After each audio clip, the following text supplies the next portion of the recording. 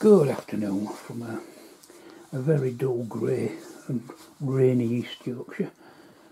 I've been waiting all day to try and do this video, but this is about as good a light as I'm going to get, and I've got the overhead light on as well, so you may see shadows. Those of you who've been following my blog on the Chalk Peninsula, which started about a year ago actually, and there was a bit of a hiatus while I wasn't here. But it's back on the road again now, and for those of you who haven't seen it, if I remember, I'll post a link to the blog. It's Tabletop Commanders Blog spot. It's easy enough to find, but I'll try and post a link to it. What you see here is the area around, just down here is the Crow River Bridge. The river is unfordable, it's only crossable by the bridge. The Union Division is advancing from the north to try and get into the rest of the peninsula. And if I just show you the map now, this is my hand-drawn map that I use, and it was correctly spotted. I think it was at Rob Preston that you recognise the lines and the style as something by the great Charles Stewart Grant, and he was right, because this is the book which I love, these lovely clear maps. I used some of these maps when I did a Valley campaign, again ACW. That's also on the blog. I'm not sure if it's on Tabletop Commanders on my own, but I love his style of simple maps.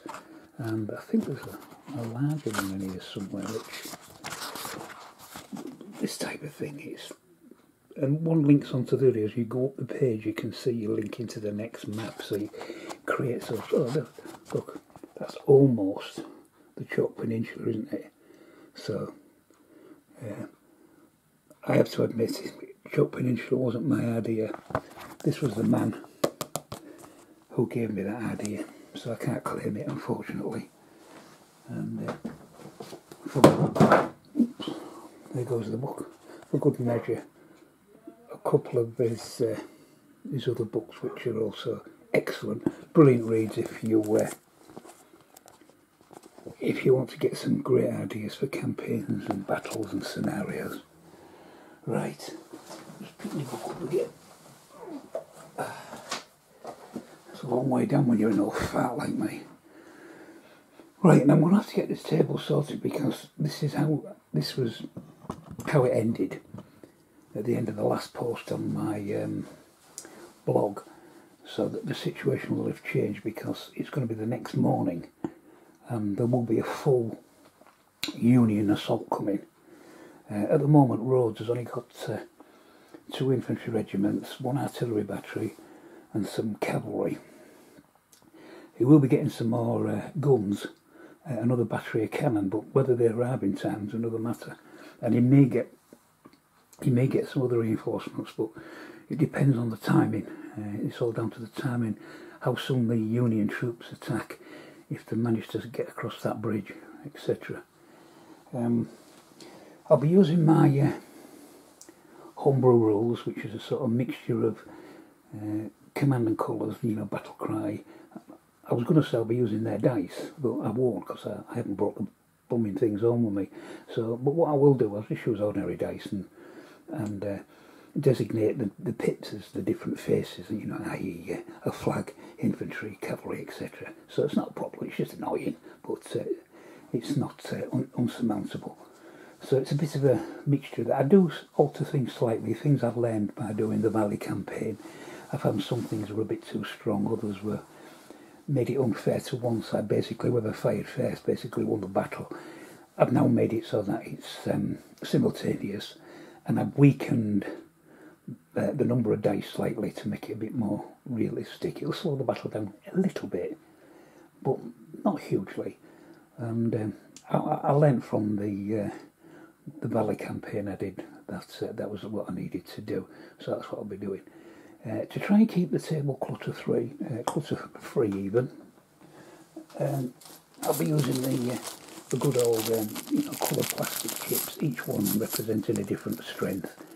But what I shall do is, instead of putting them on the table either in front or behind the unit, I'll just stand them beneath the base, so that when I'm rolling the dice, which obviously you won't see in the photographs, I'll just look underneath the base to see if it's got a yellow disc, a blue disc, a white disc or whatever, so I know what strength it is, and I can adjust that accordingly, and none of it will be visible on the table, because it just spoils the effect of the battle when you can see dice or markers or this, that and the other. You quite like to see the table as it is, with its rivers and its mountains, the trees and everything. So I'm going to try and keep that, but I've got to get this battle fought to a conclusion one way or the other, whether the rebels managed to hold off the Union or the Union successfully punched their way across the bridge, because the second invasion force of the Union, the other part of their corps, will be coming down this road, the West Road. So I need to get this onto the table, or wherever they meet up. At the moment, get this so you can see it. I'm trying to look through the little lens. At the minute, it's this area here. There's a Crow River. There's the bridge. So what we're looking at is this area around here, and that's what's simulated, what's supposed to be simulated on my table. So I say I've got to, because I can't recreate this exactly as it is now, because well, it's just difficult. I could, I suppose, but it'd be difficult. So I want to get this battle sorted and done before we move across to the West Road with the rest of the Union assault going in, and then I can switch from table to table as the battle sways backwards and forwards. Well, that's the plan. Hopefully I can do that. So that's about it. It was just a quick update, just for those of you who haven't followed my blog and thought I haven't posted for a while. I am back with the miniatures. It's not just all board games. I've been playing a couple of the board games, and I thought, you know what, I fancy carrying on with the Peninsular campaign. So that's what you see ahead of you, in front of you now. So right, okay, I'm waffling now, so I'll stop. I'll pull this up and I'll try and put the link into Tabletop Commanders Blog spot, but you should be able to find it easy enough. And all the reports are in there. So thanks for watching. Feel free to comment, make any suggestions, but not rude ones. And I'll speak to you later. Bye for now.